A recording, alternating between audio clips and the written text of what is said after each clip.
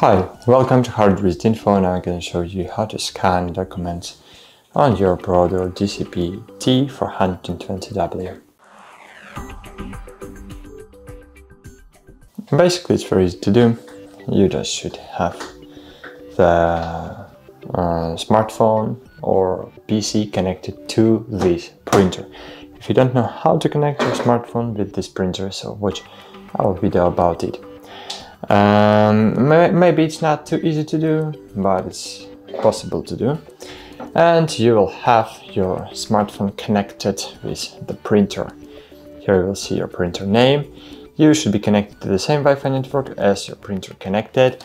And of course, leave here some document you want to scan.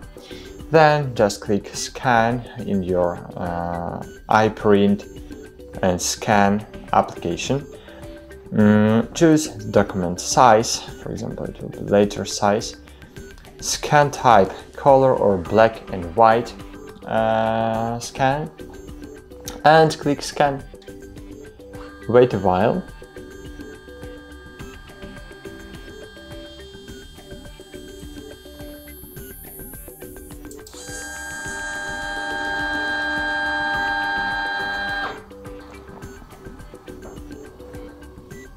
And it's okay. So if you have more pages to scan, place them on the machine and tap scan. But I have no other documents, so I just want to click that.